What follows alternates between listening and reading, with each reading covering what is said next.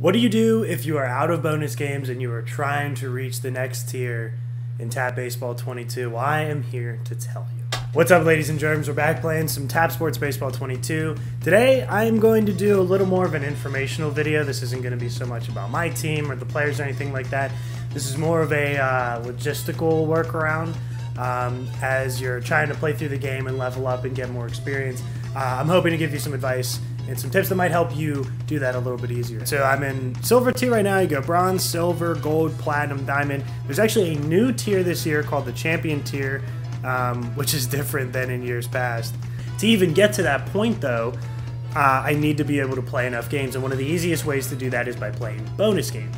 Bonus games, as you can see, if you come to the compete tab or like right on the front, bonus games are right here. They're really simple. It's basically just like the most basic way to play a game. You don't have to play them. You can auto play them. If your team is a reasonable level, you're probably going to win without even touching anything, without even playing a little bit of the game. That's the easiest way to play through games to level up, because essentially they can be endless. You can just play them whenever you want. You don't have to wait for anything. But what do you do if you're out of bonus games? Basically, there are plenty of different ways that you can get bonus games back, and there are ways that you can kind of circumvent the system. So first of all, I guess I should point this out, is that if you go to the store and you go to Boosts, you can buy bonus games with gold. I would never recommend that you do that. Unless it's one of those things where it's like you have like 30 seconds left in an event and you really need another game and you only need one bonus game to do it for some reason.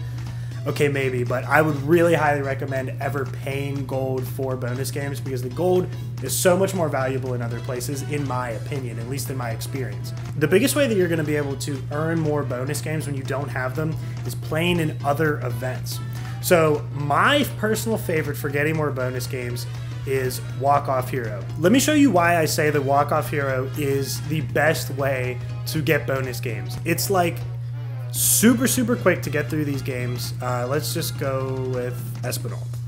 So timer's on screen right now, and I'll show you how fast you can get through these games. If you're lucky enough or fortunate enough to get a hit on the first at bat, which, okay, didn't get one there. Quick fly out. Let's see if we can get one. There we go. Hit on the first at bat. That's going to bring the runner home. Single's going to score. And you get your reward right down there. Stop the timer. I don't know how long that took. I wasn't paying attention, but probably like under 30 seconds maybe, or like around 30 seconds. Those rewards can be bonus games, and because these go by so quickly, these games go by so quickly in Walk-Off Hero, it's so easy to rack up rewards right away. But as you can see, if we go through quickly, I don't know how often bonus games come up. I'm not sure what the percentages is, but it's free to play these games, as in you can play as many as you possibly can. Even if you keep losing, it's not a big deal. It's like completely okay either way. I'll wait on that. They usually throw a meatball. Well, don't need it. There we go.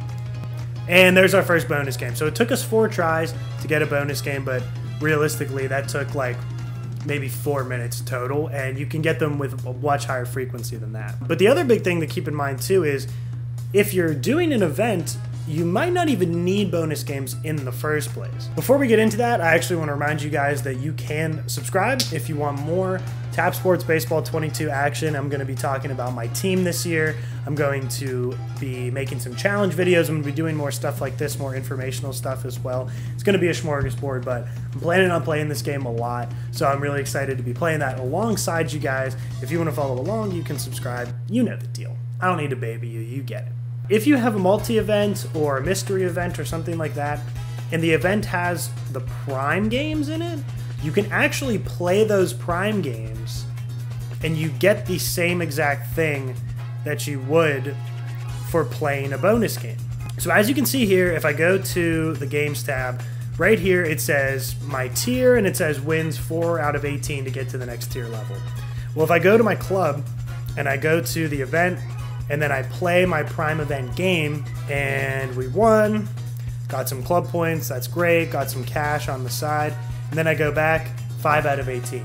So you might actually be playing in an event that will reward you those games towards the next tier without you having to even do anything about it. So you don't even need the bonus games in the first place. So my biggest recommendation is do not buy bonus games with gold. It is absolutely not worth it. Play those walk-off hero events whenever you can, play those tournaments whenever you can, and especially play those prime games whenever you can, because they're just as fast as bonus games. You get 5 right off the bat. I believe that they re-up every 15 minutes. Yeah, and you can even watch a video for 1 extra energy, so you can basically get 6 games immediately, and then it's every 15 minutes after that. It is so much better than paying for gold for bonus games if you run out. Anyway, folks, hopefully that will end your days paying for bonus games or sitting back and thinking, oh my gosh, I wish I had more bonus games. I really want to get to that next tier. You don't need to worry about that anymore. There are really easy ways to get bonus games so that you will not run out.